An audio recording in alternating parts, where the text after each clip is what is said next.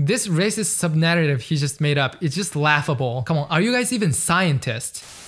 The Netflix documentary Seaspiracy, released in March, exposes the cruel and devastating reality. What's happening in our oceans? The eye-opening documentary has inspired many to change their lifestyles, but at the same time has caused so much controversy. Now, I've seen vegans responding to the fishing industry and the environmental groups' responses to the documentary, but not marine biologists or experts debunking it, so that's what I'm doing in this video. I'm gonna talk about sustainable fishing and some laughable stuff, so make sure to stay to the end. Let's jump right in. So, to begin with, there's no question that overfishing is the biggest threat to marine biodiversity. And scientists do agree that humans could not exist on Earth without the ocean, because 50 to 85% of the oxygen we breathe comes from marine phytoplankton going through photosynthesis. Now, I'm looking at this Seaspiracy fact check by Bryce D. Stewart, a marine ecologist and fisheries biologist at University of York in England. He says that the ocean supplies over 3 billion people with 20% of their daily protein needs. And in many island nations and coastal areas, there are few, if any, other options for obtaining the nutrition that fish provides. That is true. There are people who we call sustenance fishers,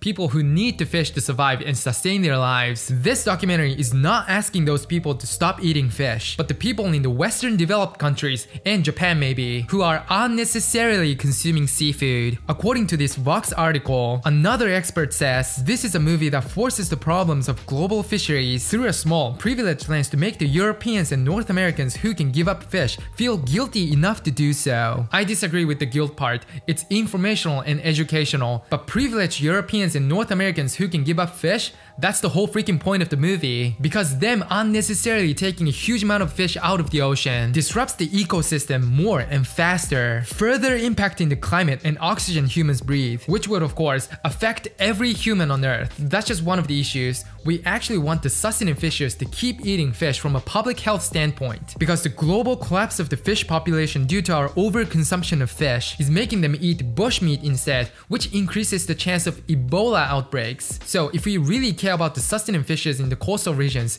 we need to stop eating fish so that their food source is secured. Unfortunately, much of the other 85% of the planet will continue to eat fish, because many will not even know about a vegan diet. But just because other parts of the world will still have to eat fish, doesn't mean we should continue damaging the ocean and killing trillions of marine animals every year when we don't have to. Now, before moving on to sustainable fishing, let me get this out of the way. Stewart says, if we turned entirely to the land for the nutrition that the world currently gains from the sea, the environmental impacts on land would be catastrophic and much more visible to humans. In terms of carbon footprint, well-managed fisheries and aquaculture systems actually have a much lower impact than many other food production systems. This is very true, but that doesn't change the message of the film, because by nutrition from land, what he's referring to is the animal-based protein. The production of meat and dairy is significantly more damaging than that of fish. Now, the most common claim against veganism or plant-based diet is that production of soy and nuts emit more greenhouse gas than fish. And come on, up to 91% of the Amazon rainforest is deforested because of the soya production. So vegans are the ones to blame because the soy boys eat tofu all the time,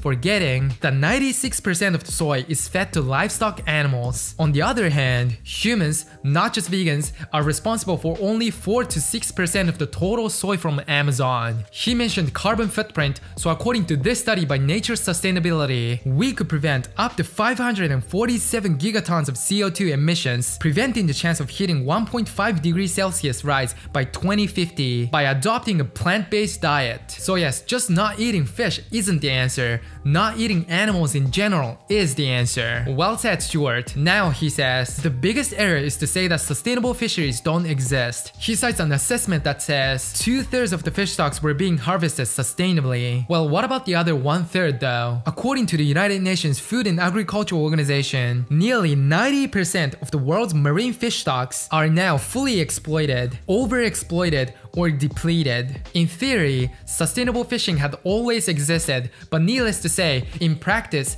That's not what's been happening. If it was, we wouldn't see this number. He acknowledges that even with improved fisheries management, we are unlikely to be able to sustainably produce much more seafood from wild capture fisheries. Today, 50% of the seafood we consume come from aquaculture, which does seem to be sustainable. And he says, if we are to feed the growing global population, further expansion of aquaculture is necessary. However, many of the most popular seafood species like salmon and prawns are carnivorous, so we have to feed them wild-caught fish, which he just said is unlikely to be sustainable anyways. 1/3 of the wild-caught fish are fed to not just farmed fish, but also livestock animals such as pigs and chickens. So we can't call the system or practice sustainable, can we? Aquaculture is also toxic to the surrounding environment, and as I explained in my last video, according to New York Times and Science Advances, some of the seafood fed to the animals and humans are slave-produced, possibly even today, according to many of the world's leading human rights groups. Stewart even says these are only some of the species produced by aquaculture. Farming of herbivorous species has a very low environmental impact, so why wouldn't you say that we should reduce our consumption of salmon and prawns? He in fact says something very opposite. He defends the industry for the jobs and GDP and all that, of course. And then quote, even the UK, where fish and chips are considered the national dish. Is this what scientific fact check is about? He literally answered the question, if we want to save the ocean, do we need to stop eating fish with fish and chips? I don't know how sustainable cod and haddock are. I suspect that they're probably also devastating. But one thing for sure,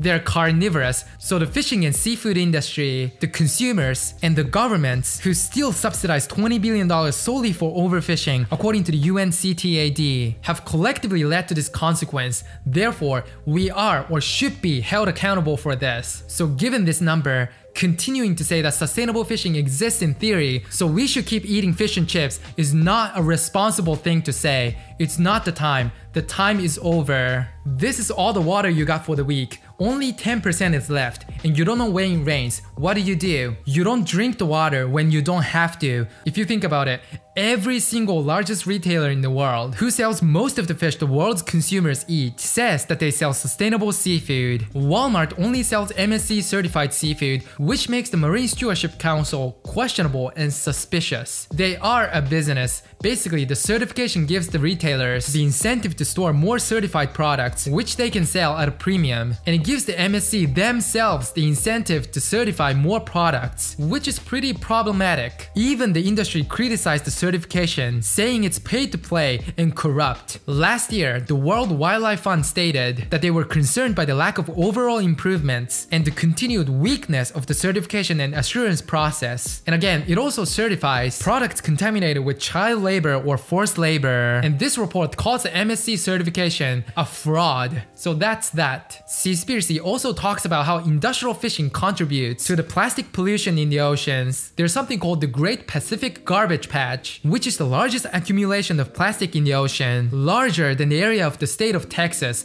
And according to this study, staggering 46% of the plastic was fishing nets, also referred to as ghost nets. They are what kill sea turtles, seals, and whales, and other marine life. Daniel Pauly, a marine biologist, says it's problematic that filmmakers characterize attempts to reduce land-based ocean plastic pollution as trivial. This is all lives matter nonsense. The film reveals that the fishing nets is the biggest aspect of plastic pollution in the ocean, and it needed to be said because everyone thinks plastic straws are the problem, which make up 0.03% compared to 46%. So let's not drink from plastic straws and not eat fish. How about that? Okay, it's time for the most bizarre one. Ready? The film breezily uses anti-Asian to make its points, and everyone who's Asian is seemingly a villain. When did they say that? They were documenting the notorious dolphin slaughtering in Japan and sea slavery in Thailand, where most people are Asian. Why would they purposefully find white or black people to interview?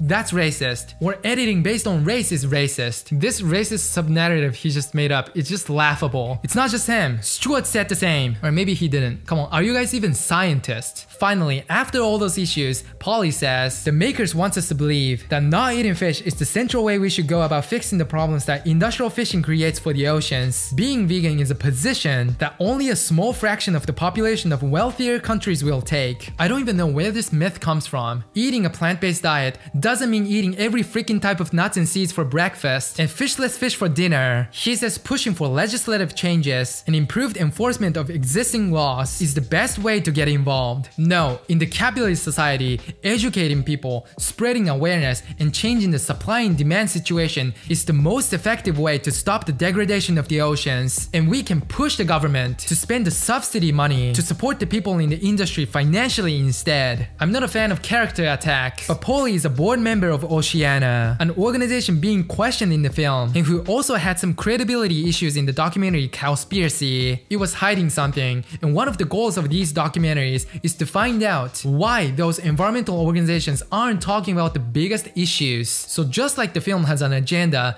a valid and useful one, those experts and groups also have some, maybe gaining profit or fish and chips. I'm done. If you haven't watched Seaspiracy, please do. Thank you so much for watching. Bye.